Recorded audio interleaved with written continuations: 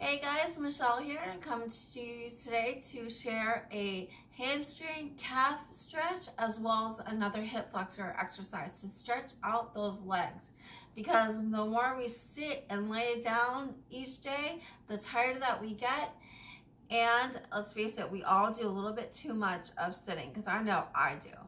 All right, so before we get into it, I just want to say if you guys like this video, make sure you give it a thumbs up, and also go ahead and hit that subscribe button right there to subscribe to the channel. Ring that notification bell and you'll be notified when I come out with new videos.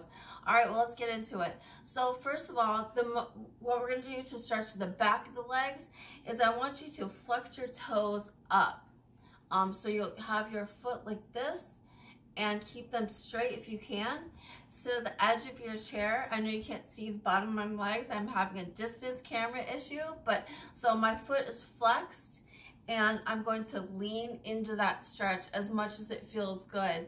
It's going to stretch up here, the hamstring, and then if you lean a little bit farther down, and you'll stretch it into those calf muscles. All right, so you're going to do this on each side and hold it as long as it feels good for you. And you can do this multiple times. So you do it on both sides, lean into this one. Oh, see, this is my effective side, and this is way more tight than the other side.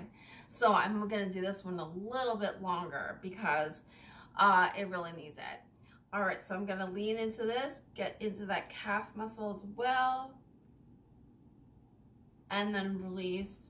And I'll probably do that a total of 3 times on each side. And then a new hip flexor exercise that I was going to show you guys is you can pull your leg up to your to the chair and then kind of go to each side, and you will stretch those hip flexors, especially when you go to the outside. And then you can do that with the opposite leg. And so you'll stretch that. Go to each side. Oh, that's really tight for me right there. When I'm trying to go this way, definitely harder. So you'll find what is working for you and maybe what you need to do more of. So give those a try and leave a comment below. Tell me if you liked it. Give me some more ideas. Give me more ideas for videos. All right, guys, and so until the next one, bye.